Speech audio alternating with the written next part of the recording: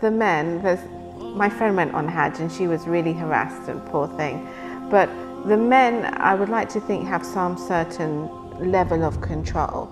So why don't we expect that when we're not in that situation? I think that a lot of the situations where we say, oh, don't do this, don't do that because of your social hijab may be compromised.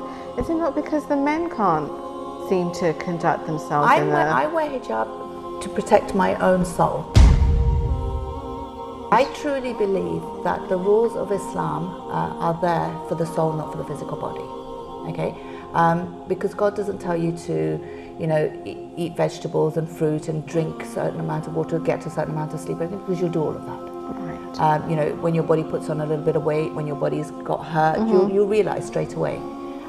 Whereas with your soul, you don't realize when your soul is ill, when it's hungry, when it's tired. We have no concept, and the soul is who I am.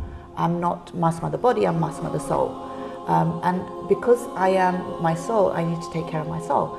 But because I'm living in a physical world, I have no idea how to take care of my soul, which is a spiritual being.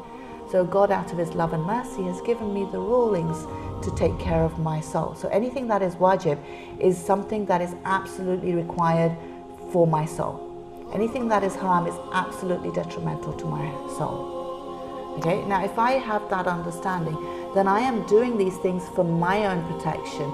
Just the same way as if I was walking down a street and I saw, I don't know, a group of men where I felt threatened, I wouldn't, think, why should I cross the road? And I wouldn't sit there and just go through them, because I would feel, maybe I might get hurt.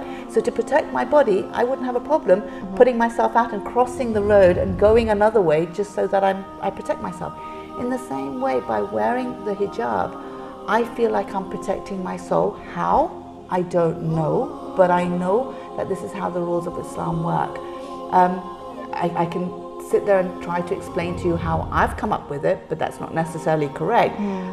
Coming from a science perspective, I don't know if you enjoyed science when you did it. Science, yes. Okay, so you had the semi-permeable membrane where certain things were allowed through and certain things weren't. To me, I see my hijab as that. So it forms a semi-permeable membrane around my soul, so the soul of these non-mahram men cannot have any contact with my soul, and so my soul is not affected by them.